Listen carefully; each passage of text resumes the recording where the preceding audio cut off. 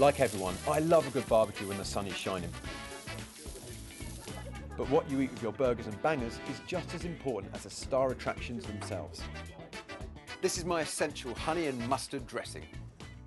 First, spoonful of whole grain mustard, then a spoonful of honey, spoonful of white wine vinegar, and then 3 spoonfuls of olive oil.